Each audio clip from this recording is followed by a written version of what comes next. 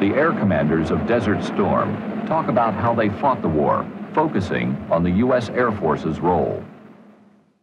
Although the coalition struggled with the weather and the Scuds, they had little difficulty with the Iraqi Air Force. They were no match for coalition pilots. The good team running southwest, 501. 3, red. Splash! Splash coming out westbound. The Iraqi Air Force was basically decimated at day 3. It was decimated more emotionally and psychologically than it was in reality, because every time they took off, they got shot down. They could not complete intercepts. They couldn't even get close to airplanes, and that had to be very demoralizing for them. Splash 2, OPEC 2, splash 2. OPEC 1 is engaged, second quadrant, come offside. Since they couldn't survive in the air, the Iraqis began hiding their aircraft in shelters. There's 2, boom, boom. Secondaries, big time. 4, 3, 2, 1, impact. Boom, there's a hit. There's a shack. And oh yeah, keep it in narrow. Secondaries, big time secondaries. The Allies began to concentrate their attacks on these shelters by day 7 of the air campaign. Laser-guided bombs penetrated and destroyed over 300 of them. Since they couldn't survive in the air or on the ground, Iraqi aircraft began to run toward Iran en masse by day 9. I think that the one thing that this war has done from an air power standpoint, without a doubt, that it has changed mass to precision. Where we dropped 30,000 bombs to take out a target in World War II and 300 bombs in Vietnam, we dropped 1 in Iraq. Precision-guided munitions are conventional bombs fitted with laser or electro-optical guidance systems. Only 7% of the tonnage dropped on Iraq and Kuwait was precision tonnage. But some estimate that these bombs destroyed 80% of the strategic targets during the war. With the combination of stealth and precision attack capability in the 117, we were able to attack targets very discreetly. We did not carpet bomb downtown Baghdad. We took special care to make sure that we attacked only military targets, and we attacked them quite precisely. Air crews were informed to bring home the ordnance if they weren't sure they were locked to the right target. With precision munitions, the coalition could avoid civilian areas and hit leadership targets instead. We went after their Minister of Defense facilities. We went after the security facilities. We went after the Ba'ath Party headquarters facilities. Those were the areas where the most barbaric acts and decisions supporting those were made and executed and controlled from. It was critical to be able to take that element out of that society.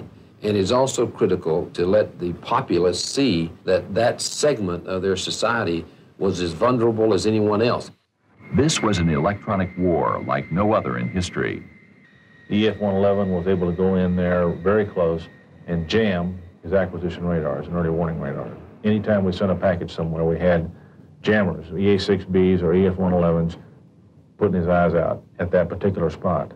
We had F-4Gs sitting back. Anytime a radar did come up, could put a harm on it, suppress it. And because of that, fear of that, their ability to put harms on them and kill them, they were very reluctant to have their radars up for any length of time. And what that means is if your radar is up for a very short period of time, and you're being jammed, you can't break out a target. You can't work through that jamming. It takes time to work through jamming. And because they were afraid of the harm, they wouldn't leave their radars long enough to work through that jamming. So consequently, they were not able to get good PK SAM shots at us. They started ballistic firing missiles, and so that's just like shooting a rifle. It just goes wherever it's aimed when you fire it. And as you can imagine, that's why they've had almost zero effectiveness. Another danger for Allied pilots was anti-aircraft fire. I'm telling you. If you've got as many gun sites as he got and AAA sites as he had up there to defend, you can't take them all out. It's just a monumental task. So what you have to do is render them ineffective, and the way you do that is with tactics.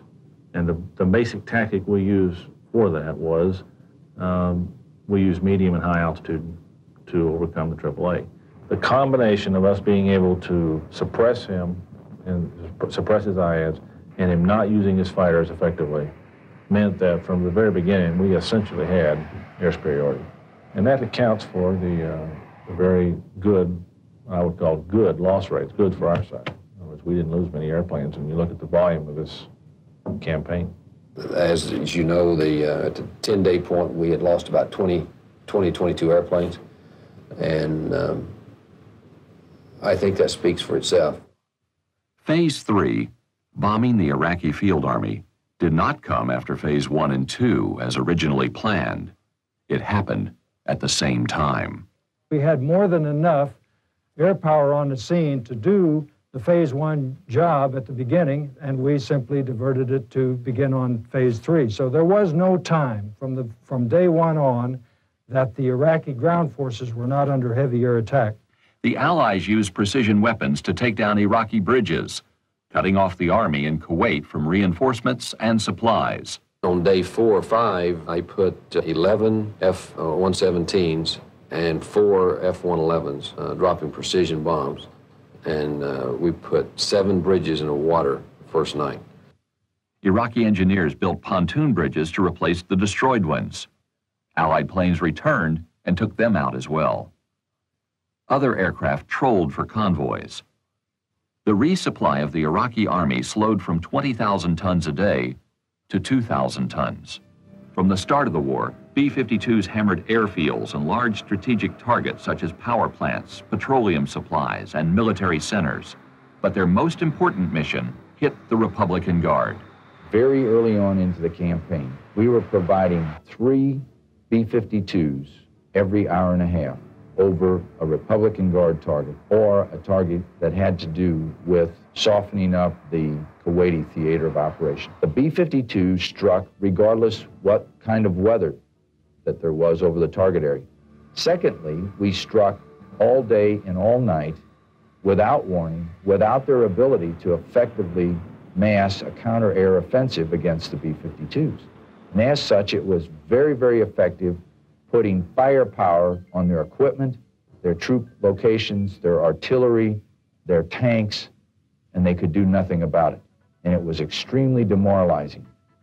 Behind the bombs that fell and the planes that delivered them were E-3A Sentry planes, more commonly known as AWACS. These controllers choreographed the strike packages as they delivered their bombs on the Iraqi IADs, NBC targets, bridges, and now the Iraqi army. The coalition averaged 1 bombing mission per minute against Iraq. The focus became destroying equipment as opposed to destroying troops. Our initial intelligence of the forces in field was poor, and we were sending aircraft out to destroy, say, armor units, and when they'd arrive at the location where they were thought to be, they weren't there, and the flight lead would have a difficult time getting a valid target for his flight. So one thing we did is we put F-16s up over the battlefield. We called them killer scouts, and their job was to patrol a 20 by 20 mile box and find the targets in there, and then as we fed the attack sorties into that area, he was able to point out where the tanks were, and we could make our attacks much more efficient. We also did that at night with F-111s using laser-guided bombs, for example.